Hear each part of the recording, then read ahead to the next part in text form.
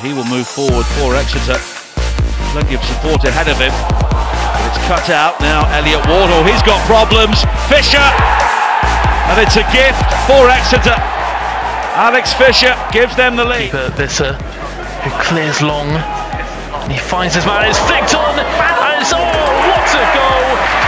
Joel Randall straight from the goal, I should say. It's a good cross in, it's found the head, it's a goal! And it's 79th minute, goal for Lewis there.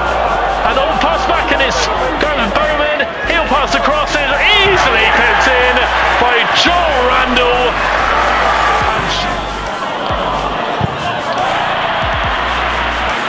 To Williams, plays it round the corner. Just a heavy first touch from Jay, and then down the corner again. Seymour will keep this in down by the byline. It's a dangerous cross in, it's smashed into the back of the net by Fisher.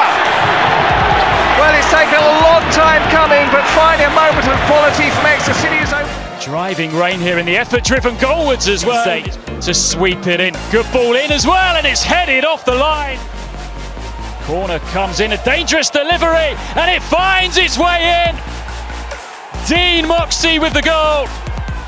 And how crucial. Mara pushes it to the right. Chance here, perhaps. It's a crowded penalty area. The first strike comes in, and then the effort.